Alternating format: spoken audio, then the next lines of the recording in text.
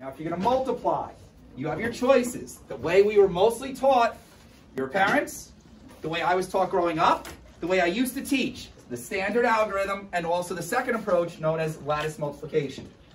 Lattice approach, 2 times 8 is 16. 2 times 8, 16.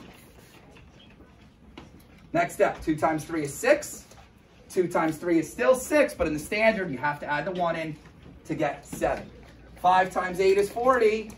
Well, 5 times 8 is still 40. Don't forget, in standard, 0, regroup the 4.